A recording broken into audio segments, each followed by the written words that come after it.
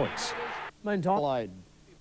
The expected huge crowd was at Football Park to see the Crows do a job on Hawthorn, and right from the start, that's what they saw.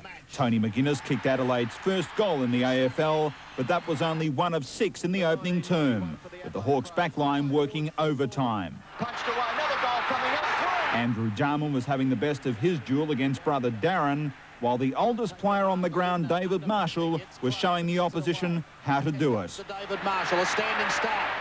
Hudson was trying to lift Hawthorn's fortunes, but when McGuinness bagged his second, Adelaide led by 51 points at half-time.